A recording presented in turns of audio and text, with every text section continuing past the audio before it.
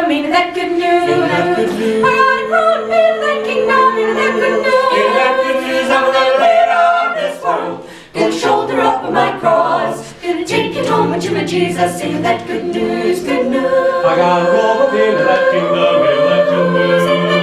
I gotta grow up into that kingdom, into that good news. I'm gonna lay it on this world. Gonna shoulder up my cross. Gonna take it home to my Jesus, in that good news, good news. I got a Savior in that kingdom, in that good news, in that good news. I got a Savior in that kingdom, in that good news, in that good news. I'm gonna lay it on this world. Gonna shoulder up my cross. Gonna take it home to my Jesus, in that good news, good news, good news, good news, my Lord. Ain't that good news, my Lord. Now my text is from Psalm 78, focusing on verse 5. For he established a testimony in Jacob and appointed a law in Israel. Now I want to read it in context. Give ear, O my people, to my law. Incline your ears to the words of my mouth. I will open my mouth in a parable. I will utter dark sayings of old, which we have heard and known, and our fathers have told us. We will not hide them from their children, showing to the generation to come the praises of the Lord and his strength and his wonderful works that he has done. For he established a testimony in Jacob and appointed a law in Israel, which he commanded our fathers that they should make them known to their children, that the generation to come might know them, even the children which should be born, who should arise and declare them to their children, that they might set their hope in God. Yeah, amen. And not forget the works of God, but keep his commandments. Yeah. Amen. Bless the Lord. Amen. Amen. There's a reason he established a testimony in Jacob and appointed a law in Israel. Yes. A couple of weeks ago, I was down in the basement. I was in my den, and I was working on this sermon, by the way. And my daughter Sarah and her two sons, Luke and Liam, came over. And they always, one of the first things they do is they run down to my den to see if Grandpa's down there. And I usually am. And Luke sat down next to me. He's 10. He sat down next to me. And I'm working on the sermon. He says, Grandpa, what are you doing? I'm working on a sermon. What's a sermon? I said, well, he goes to First Baptist Church in Lansing. I said, well, you know how the preacher gets up there and he talks about God and the Word of God and Jesus? Yeah, yeah. I said, well, that's a sermon, see? It's a technical term. Sermon. And, oh, okay. He just didn't know the technical term, that's all, you know. And that's all right. You don't have to know the technical term. Thomas à Kempis said, I would rather feel compunction than know the definition of it. And I agree with that. But, so we went upstairs and we had pizza. And he got done before I did, and he ran back downstairs. And so I figured, well, he's going to play with the toys and stuff, because we do have toys for our grandkids. And after a while, he came back up and he had a smile on his face. And I didn't pay too much attention to it, but it was one of those mischievous smiles. You know, so I knew he was up to something. Well, they left, and I went down in the basement. He had written a sermon. Yeah. 10 years old, had written a sermon and put it on my desk. Amen. Yeah. So first I'm going to start with his sermon. It's a lot shorter than mine. And then I will give mine. Amen. He writes, God is among us. He is your Messiah. Amen. He died for you. If you follow him and worship him, he has a special place for you in heaven. Yeah. Amen. That's a nutshell, brother. Amen. Amen. You know, he knows more than Socrates. Yeah, that's right. Plato should sit at his feet and listen. Amen. Amen. Same with our children. I notice your children here, how well behaved and even how knowledgeable in the scriptures. And I really appreciate that. Amen. See, this is testimony that God has established a testimony in Jacob. It has appointed a law in Israel. Amen. This is evidence. Yeah. Evidence speaking. And today Tim is going to speak to us. Just these young brethren testifying. This is evidence that God has established that. See? He established it. I'm glad God established it because we probably wouldn't. You know how mankind is when he gets a hold of religion? We mess it up. So God has to establish it. And then he works in us both to will and to do his good pleasure. And I thank God for that also. Yes. Now when we speak of testimony and law, they're kind of interchangeable. It's like Jacob and Israel. They're interchangeable. Right? It's like a Hebraism that was given here. And when we talk about the testimonies of God, it has a slightly broader sense than law. We know there's specific laws that God has handed down throughout time. And testimonies, though, which are just as entrenched and truthful and faithful as law, Amen. has a broader sense to it. Okay? Yes. God has testified in many different ways. We know that. Yes, that's right. Many different ways.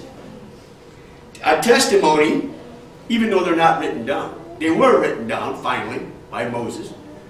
But a testimony does not have to be a written thing. It can be a revelation of God, see? Because he gives testimony to things. Yeah. Right? A testimony can be any divine revelation, because we know that God is light and in him is no darkness. So when he reveals, it's light. Yeah, that's right. All right? And whatever maketh manifest is light. So when you have light and there's no darkness, then it's a truth. And it's an eternal truth. And it is established. So a testimony is something that is established. And it bears as much weight as the law. To the law and to the testimony. If they speak not according to this word, it's because there's no light in them, see? Because testimony has light. The law has light in it. Amen. Yeah. And they go together. If you read Psalms 119, you can read that all over the place. And I have several of those that I will share with you this morning. But see, God is without variableness or shadow of turning. So when he reveals something one way or another, either through a prophet or an angel or an epiphany or a dream or something like that, these are testimonies of God. And they are true. And they have light. Amen. And according to his word, they are eternal. Yeah. It's impossible for God to lie. Amen. Amen. Amen. He's not going to show us something and give us some falsehood in it. Yeah. It's going to be truth. That's right. And he established that truth. He established these testimonies in Jacob. Thank God for that. What a great mercy that he established these things. We'd be walking in the dark without him. Yeah, amen. Walking in the dark. Amen. Psalms 119, 144 says, the righteousness of thy testimonies is everlasting. Amen. Give me understanding, and I shall live. Amen. Psalms 119, 152, concerning thy testimonies, I have known of old that thou hast founded them forever. Yeah. Amen. Amen. Amen. Psalms 119, I told you 119. My brother, I love preaching to the choir. Yeah. Amen. Because I know my brother know these things. And I can just throw them out there, helter-skelter, and all over the place. And go, oh, yep, I remember that. Psalms 119, 1, my preaching is unorthodox. My doctrine is orthodox.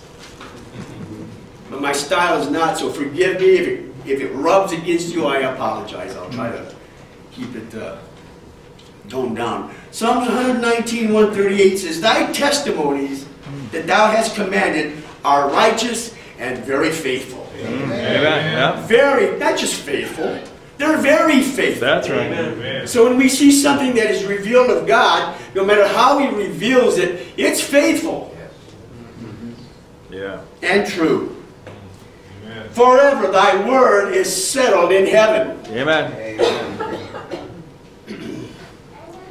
When God gives testimonies, whether of Himself or mankind or creation or His policies or His statutes or His ways or His commands, when He gives revelation or testimony of heaven or the angels or the principalities and powers or the law or His or the types and shadows used in the Old Testament, contained in ceremonies and things like the dietary laws and stuff like this, they are true, fixed, and eternal.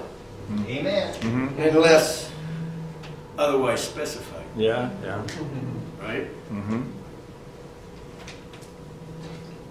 This is the covenant I will make with them in that day. Yeah. But He did reveal it, right? That's right. Amen. Different covenant. Amen. The first covenant is going to be put away. It had its work, though. That's right. It Yeah. wasn't put in there. God doesn't do anything for nothing. That's right. Right? When He gives a testimony, it's established. Amen. He just couldn't disannul the promise made to Abraham 430 years before. That's right. Yes. Amen. Amen. And as I said before, testimonies come in different ways and in different forms. Can come by laws or dreams or epiphanies, by the appearance of angels, different messengers, miracles, providence, legislatings, all kinds of things God has seen. You have seen God do in the past. Matter of fact, Hebrews 1:1, and it's been quoted so many times by our brother here, and I love Hebrews 2. You know, it was a long time before the early church accepted Hebrews. It's canonical. Man, I'd have canonized that thing at once. But that's the way it is. God established it, and I thank God He did. Yeah. But it says, God, who in sundry times and diverse manners, see, there were diverse manners in which God spake unto the fathers through the prophets. Amen. Amen. And I'm going to stop right there, because I'm saving the best till last. Testimonies and law given before Moses were given before Moses, but he's the one who wrote them down. The reason we know about Adam and Eve Yes. and the fall is because Moses later wrote them down. All right, much later wrote them down. But God inspired him and He wrote them down. That's right. As God has revealed them. So the testimonies don't have to be written at the time they're given. It doesn't have to be a written testimony. It can just be a living oracle of God.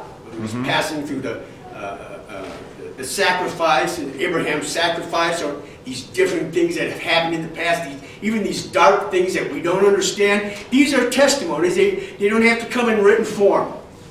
But I thank God that He had Moses write those down so I would know what they were. Matter of fact, you know, Jesus did a lot of things that were not written. But these things were written that you might believe. Yeah. Amen. And of course, if all the things that He did were written down, the whole world couldn't contain the books. That's right. Amen. But we have plenty of testimony Amen.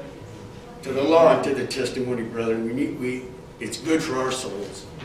Reading the Word of God is good for your souls. Amen. Amen. Moses, by divine inspiration, wrote about the creation, the fall, the promise of one who was to come that would bruise the serpent's head. See, that's testimony right there. Yeah, that's right. Yeah. Amen. That promise was, believe it or not given to Adam and Eve. Yeah. They were within earshot. All right. And it did pertain to them. God preached that to the devil. Yeah, that's right. God promised the devil. Yeah. There are promises for the devil. Yeah. I like that. It was in his face. Yeah. Amen. Amen. And the Lord said unto the serpent, and this is one of the testimonies, so I want to read it. And the Lord said unto the serpent, because thou hast done this, thou art cursed above all cattle. Mm-hmm. See, the cattle got cursed when we fell. Yeah. Amen. But the serpent is cursed above all cattle. Yeah. See? Above all cattle and above every beast of the field. Upon thy belly thou shalt go, and dust shalt thou eat all the days of thy life. Mm-hmm. And I will put enmity or hostility between thee and the woman, and between thy seed and her seed. It shall bruise thy head, and thou shalt bruise his heel. Mm-hmm. Testimony, brethren. Mm-hmm. The technical word is proto-evangel. Mm-hmm. It's kind of like sermon. In case you give you a test in heaven, you'll know what that means.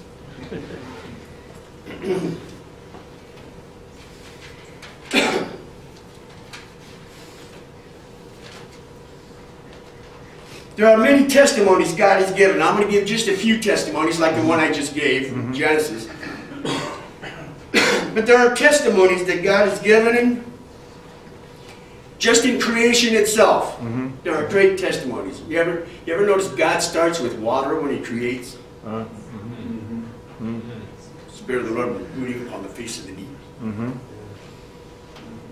He does that.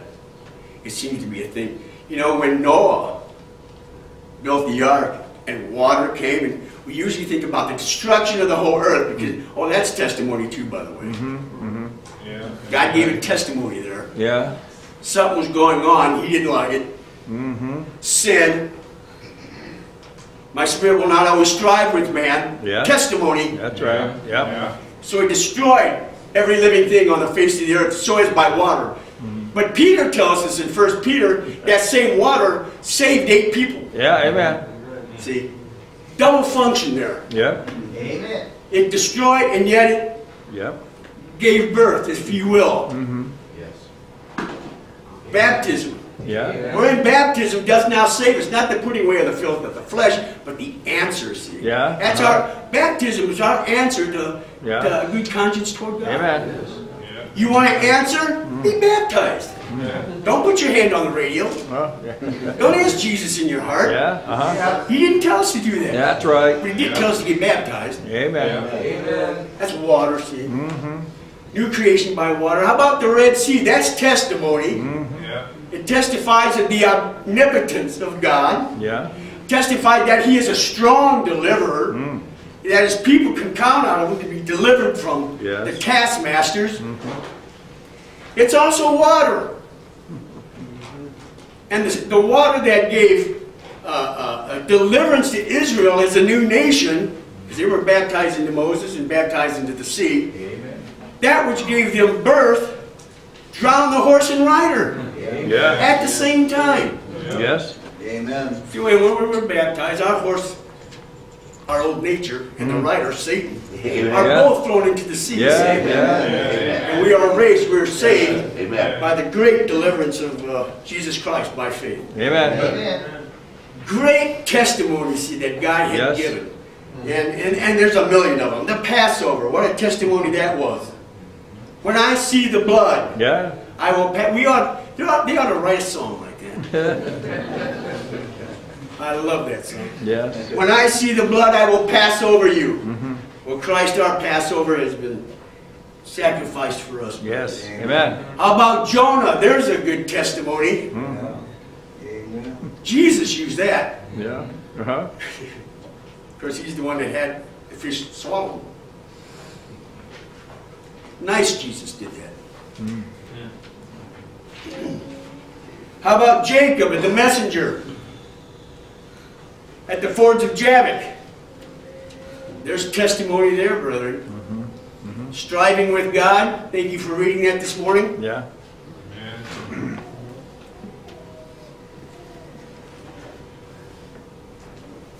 You know, the kingdom is taken by violence. Yes. Amen. Amen. Mm-hmm. Israel means striving. Mm-hmm. Changed from Jacob to striving, to Israel. And we strive with God. We take it Now, we use the word violence, and we usually think, well, like wrestling. And we do wrestle with God, do we not? Yeah. The word can also mean passionate, see? Yeah. There's a passion there. And we thrust ourselves into the kingdom. We're like Peter. Where else are we to go? Thou hast the words of eternal life. Amen. Yes, amen. Where else? I will not let you go till you bless me. Yeah. I'm dead in trespasses and sin. I cannot save myself. There is nothing. Don't tell me to walk 2,000 miles on my knees. I will still end up a sinner after I'm done. That's right. Yeah. Something has to purge me of my sin. Nothing on earth can do that. Thou must save, and thou alone. Yes. And we won't let him. We can't let him go. Yeah. It's either commit suicide Yes. or have the Lord bless us. And we won't. We wrestle with him. See. Amen.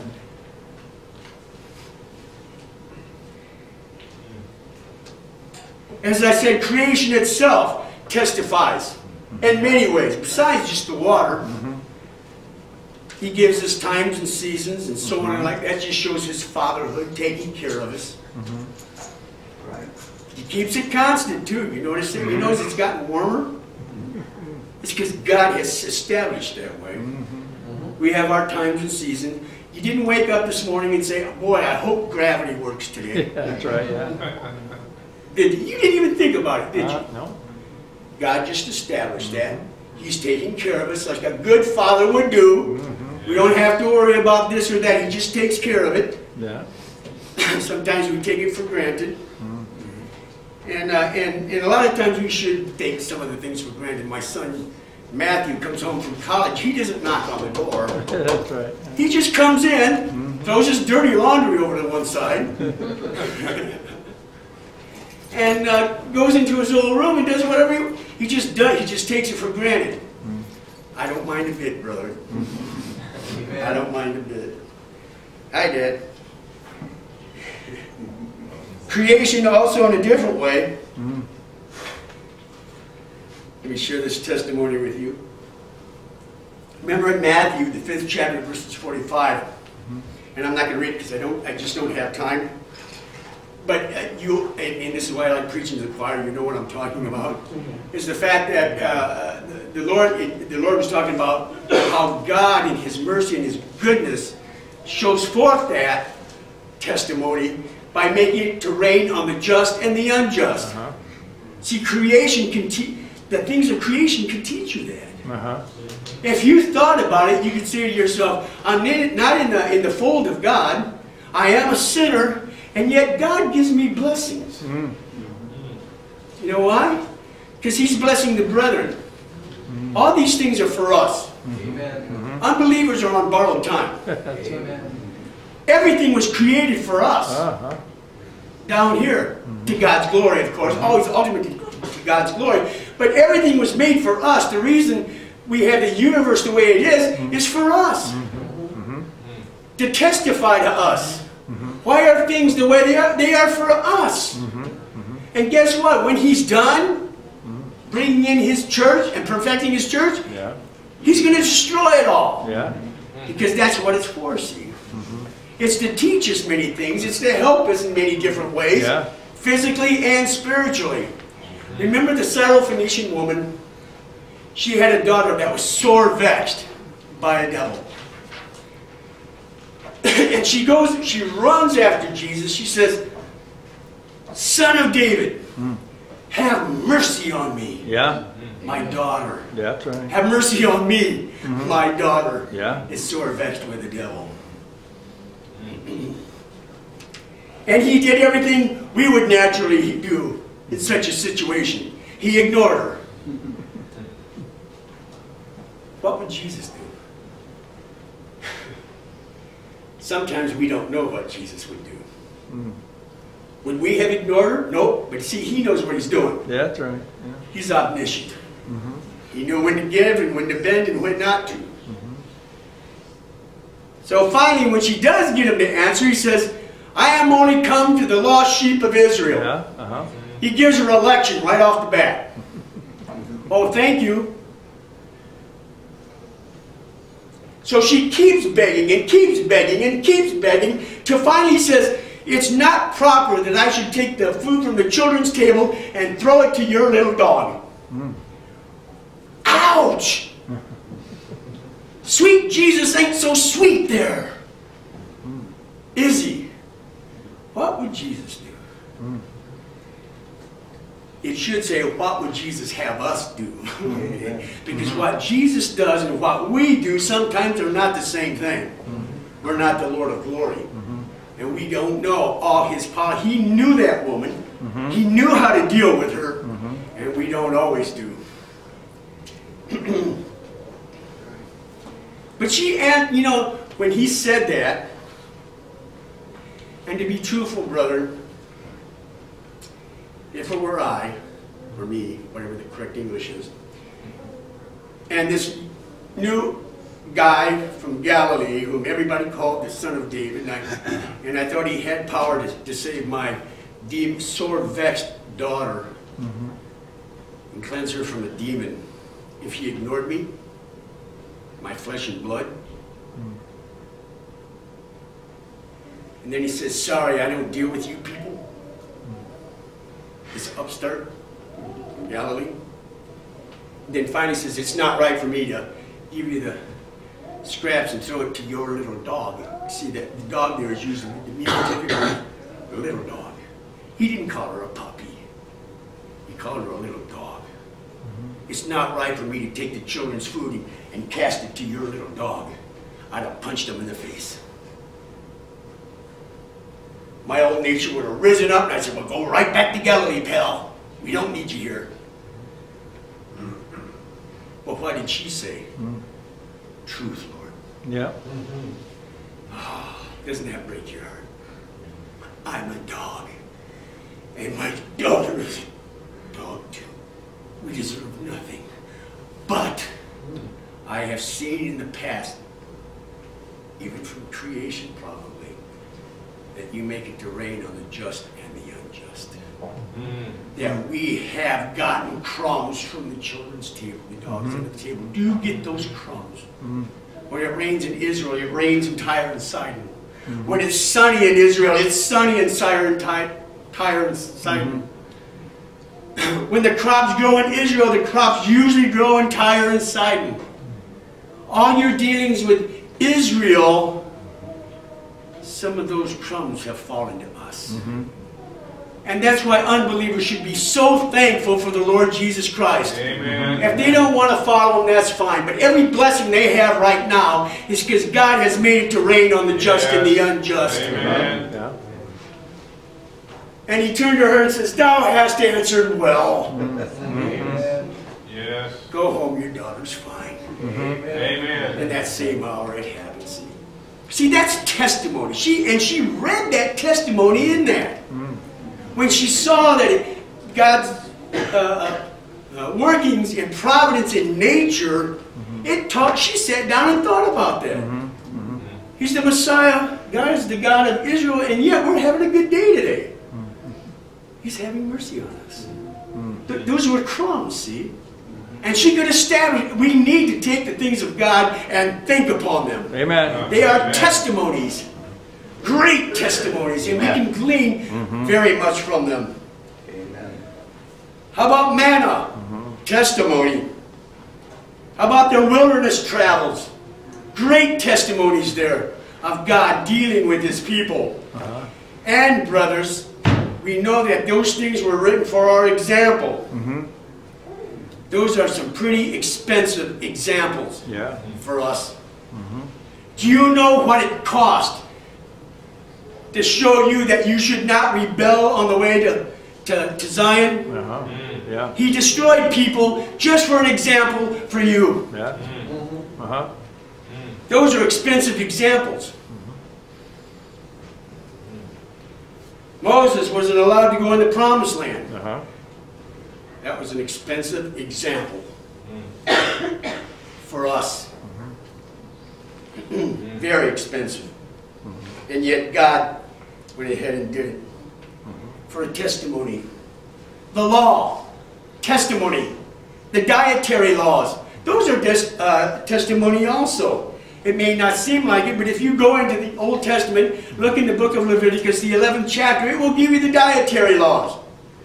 It'll say, like, don't eat anything that doesn't chew the cud and have a cloven hoof, like swine. Now, it's a testimony that the Gentiles have come in to the Jewish Messiah when we actually serve swine on Easter. And it's good. But it is a testimony of that. But if you look at these dietary laws, the usage of them are not eternal. But the truths are eternal behind them. Chewing the cud, that means ruminating on the Word of God. That's right. Yes, Right? amen. Cloven hoof, it won't get stuck in the mud. It won't get stuck in the earth. Your walk will not be very earthly. Because you chew the cud and it causes you to walk the way you ought to be able to walk. Amen. So we have trouble with horses. They got just one big hoof. And you know, they get stuck in the mud. These are eternal truths, though. And someday, when we get to heaven, we're going to walk perfectly. Amen. And the Word of God is going to be right. See, these are eternal truths. They're just rewrapped in the Old Testament. but they are testimony to how God works. Now, there's some people who says, well, it was good that they didn't eat pork because it's not healthy for you. That's not what God said. That's right. He said because they don't chew the cud or it's either because they don't, you have to do both. You can't do one or the other, okay? Because if you chew the cud and you don't walk in it, that's hypocrisy. And if you walk, if you have a form of godliness but deny the power thereof, that's hypocrisy. That's right. Yeah. You got to have both, see. Our walk has to come from ruminating on the Word of God. Amen. From eating the things of God, from ingesting Jesus Christ. Yes, He's amen. our food. He's the food of the church. And when we eat Him and see Him for what He is, we're changing to His likeness. And we walk the way we should walk. These are just eternal truths. They're just repackaged there in the Old Testament. God was using a flannel graph for His children. The ceremonies, boy, I'm going to have to go 150 miles an hour now. How about Gideon? I just want to bring, this will be the last testimony I will bring up, but it's Gideon in Judges, the 6th chapter. But it really spoke to my heart. Judges, the 6th chapter, 16 and 17. You remember that Gideon was threshing out the grain. He was hiding, so to speak, and he's threshing out the grain because the Midianites are all around. He doesn't want his grain being taken away, and they will if they find him threshing grain. So he's hiding, and all of a sudden the messenger of the Lord Jehovah, appears. And he says, "Hail, thou mighty man of valor." Who? He was hiding. He was threshing out grain and hiding. Thou mighty man of valor. Amen. I like that. See, that's testimony. We may not feel like mighty men of valor, but we are in the eyes of the Lord. Amen. We're saints of the Most High, Amen. chosen and elected before the foundations of the earth. Amen. We're future rulers of heaven. Amen. Yeah. Amen. How do we know? Because we see Jesus, Yes. who was made for a short time, a little lower than the angels, that later crowned with glory. That's our end. You want to know your end? That's your end. And yet it does still not yet appear what we shall be in its totality. Yeah. It's because the prize is still up ahead.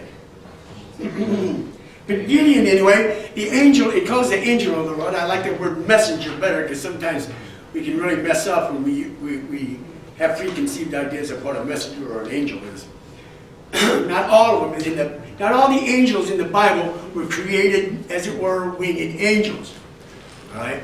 The messenger of the covenant was not a winged angel. It was not that type of cherub or seraph or anything like that. It's just a messenger. John the Baptist was called an angel. The preachers in Revelations, when he talks to the angel at Smyrna, right? He's not talking about a winged angel. He's talking about the minister there. And they're called angels. Not everything that is an angel is a winged angel. That's why Christ is sent he could be called an angel even though he's not a created angel. But he is a messenger, so we really have to be careful how we look at that word angel. It should just be messenger. And then we have to, you know, draw the lines of demarcation between what is a flaming minister of fire who are sent to help the heirs of salvation, and which ones are uncreated. But the angel of Jehovah, the messenger of Jehovah, shows up, greets him, and then finally, it says in verse 16, but it calls him Jehovah the whole time. Gideon calls him Jehovah the whole time. And you can chew on that, ruminate again, and you can figure out, who was this? And the Lord said unto him, surely I will be with thee, and thou shalt smite the Midianites as one man. And he said unto him, if now I have found grace in thy sight, then show me a sign that thou talkest with me. Depart not hence, I pray thee, until I come to thee, and bring forth my present, and set it before thee. And he said, I will tarry until thou come again. I love that. He says, Lord, would you mind waiting? When's the last time you told Jehovah to wait? Would you mind? Because he had to go and prepare a sacrifice. He had to prepare a kid, and that takes time. Okay? He didn't just all of a sudden grab a kid and throw it on the altar. He had to prepare the kid. He had to make the bread, right? And he said, would you mind waiting while I do all that? And what did the Lord reply? I'll wait. See, this is how God does with his people. He condescends to men of low esteem. I'll wait. Tell the president that. Would you mind waiting here for about an hour? Yeah. Do you think he would? He'd say, goodness sakes, pal, don't you think I have more important things to do? But what did Jehovah tell Gideon? Go ahead, I'll wait. Oh, what condescension. See, that's testimony. That testifies how God deals with his people. Amen.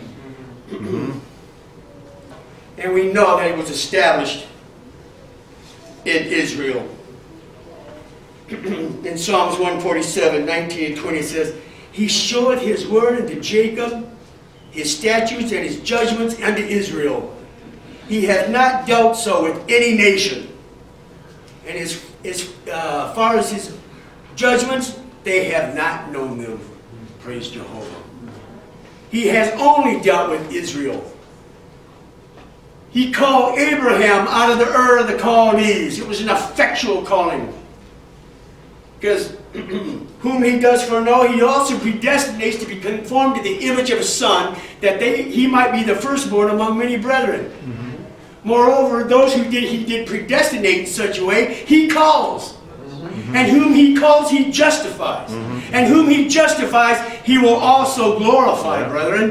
And there was an effectual calling to Abraham. Now, why was it Abraham? Why wasn't Karl Szymanski of the Hittites? Because it seemed good in his sight. Yeah. It was after the counsel of his good will. He knew all the variables, as we talked about a couple of days. He knows all the variables. He knows if he does this instead of this and this instead of that. He knows a billion different variables, different factors. He says, this is the way I want to do it. It wasn't just an arbitrary calling. He knew exactly what he was doing, exactly how he should do it, and what would give him the most glory, and his people the most blessings. And he says, I'm going to call this guy Abraham. Yes. Amen. He called Abraham on the Ur of the Chaldees, and he established with him promises. And unto his seed, and to his promised seed, not Ishmael, Isaac, not Esau, Jacob. That's right. The seed of promise, the children of promise. As such are we, brother. As such are we. And he established it in Israel. Going down through Judah, the promises of Messiah to come. All the testimonies, all the laws, all the oracles were delivered to Israel. And as I said, It started out with Moses. He wrote them down. It says in Romans the 9th chapter, I say the truth in Christ, I lie not, my conscience also bearing me witness in the Holy Ghost, that I have great heaviness and continual sorrow in my heart. For I could wish that myself were accursed from Christ for my brethren, my kinsmen according to the flesh, who are Israelites, to whom pertain the adoption, Amen. and the glory, and the covenants, and the giving of the law, and the service of God, and the promises, who are the fathers, whose are the fathers, and of whom, as concerning the flesh, Christ came, Amen. who is over all, God blessed forever. Amen. Yep. It was to Israel that he vouchsafed these Yeah. things. What a blessing to them. Yeah. Amen. And that gave them a hope. Yes. And when you got a hope, you work on it, right? Yeah. See, God was working in them both the will and to do his good pleasure by giving them a hope. Yeah. He established it by giving them a hope. It constrained them to keep his commandments. Yes. Some did it by faith. Some did it because they thought there was going to be a chicken in every pot for Israel. They had worldly ideas. But whether they had spiritual ideas by faith or they had worldly ideas, there was still a hope. Yeah. And it constrained them to keep the law, to keep these commandments, to keep these testimonies, and to keep these oracles alive. Yeah. And wherever you find a group of people, when God gives them his testimonies, it brings them to life. Yes. And they want to keep that testimony alive. Do they not, brethren? Yeah. Amen. And we want to pass them down to our children and to our children's children, that they might obey the laws of God. Now I've cut out about half my sermon, so I'm going to finish up here real soon. They were real meticulous about keeping the oracles of God. I'm going to give you one small allegory here. This is a parable, a Perryman parable, if you don't mind. See, the kingdom of God is like a box of Cracker Jacks. Is Al shaking his head? Did I invite this guy to Delaware? The kingdom of God is like a box of Cracker Jacks. You have plenty of good stuff at the top, but the prize is in the end. Right? You can eat and you can eat these good things, but there's a prize down at the bottom. See, when I'm not going to call it Cracker Jack box anymore, but when the testimonies and the riches and the things were given to Abraham, he could do the box sideways, and he saw the promise afar off. There it is. It's at the end. Yeah. That's what we used to do, right? Yeah. And you young kids are going, "What's a Cracker Jack?" It wasn't until I was in 5th grade that I thought, I saw people turn the box upside down. And I thought, well, that's not fair. It never dawned on me to turn the box upside down so you can get the prize out first. But you know what is happening in these last days? The box has been turned upside down. We are given Jesus Christ. And then we look back to the Old Testament and we see all these oracles and all these things that God, and it gives light to them, see? It's because we've gotten the prize first. Well, actually, part of the prize. Yeah. There's still a prize out ahead. That's right. We've got even a bigger Cracker Jack box now. And the prize is at the end, brethren. Abraham, Jesus said, Abraham rejoiced to see my day. And he saw it. He saw that prize at the bottom. He saw it far off. And being persuaded of it, and embraced it, he confessed he was a pilgrim and stranger on the earth. Yeah. So he ate, and you can't blame him for doing so. The same thing with us. There's a prize set before us. Yeah. There are things that God has given us, and we Gentiles have inherited that, where the wild olive branch has been grafted in. And I don't have time. Read Galatians, the 3rd chapter, about being the sons of God by faith in the Lord Jesus Christ. Yeah. Sons of Abraham. Yeah. Heirs of salvation. Now we have the promises. The covenant of Abraham. The gospel was preaching to Abraham, saying, "In thy seed shall all the nations of the earth be blessed." Well, that's us. Amen. Amen. And those who live by faith are blessed with faithful Abraham. Amen. It's the same promise that has come to us through the death of our Lord Jesus Christ. Yes. Because see, the wall of partition has been broken down. Amen. And the two have become one. Yes. The twain have become one. Amen.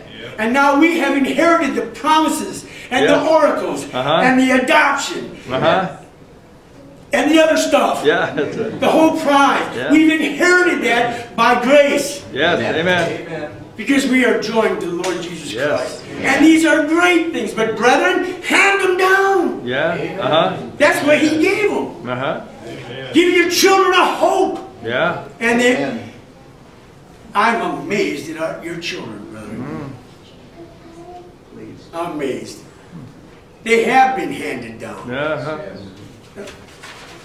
They have been handed down. He even spelled among us wrong. Yeah. They have been handed down, brother, and I love it. But they're going to need it. You know why? Because perilous times are going to come. Amen. The rains are going to descend. He doesn't say if the rains descend. And the floods come. And the winds beat it. He didn't say if. He says when. When? Yeah. Right? We've had testimony concerning. Our whole weekend's been testimonies, brother. We've had testimony. Our children are going to need this. And if in the last days perilous times will come, they are really going to need it. So what we need to do is not only hand them down verbally, we need to live it for them. We need to be living oracles, written epistles for our children. I remember, I think it was Brother Gibbon. It was about 30 years ago. But it stuck in my head. He says, if you're not going to act like a Christian, don't tell anybody you are one. So, whoa. I was a young kid at the time. But that stuck with me. See, I think it was him. Could have been you, Al. But one of the brethren had said that. And that stuck with me. Because a lot of times actions speak louder than words. And we need to live for them as much as speak to them concerning the words of God. Bring them up. Don't let these things slip away. All my ancestors were born in Kentucky. Except me. I was born in Hammond. In the north. Not even the south side of Hammond. The north side of Hammond. But all my ancestors are from down that way. And down in Kentucky, in Marion, just off the little 2-lane highway, down in the Vale, and the cemeteries around. It's real peaceful looking. There's a church there, church house, that was founded in 1810. That's 205 years ago. My ancestors, and I bless the Lord for this, my ancestors gave them the property to build that building. The faith has come down for at least 205 years in my family. And they were Southern Baptists too.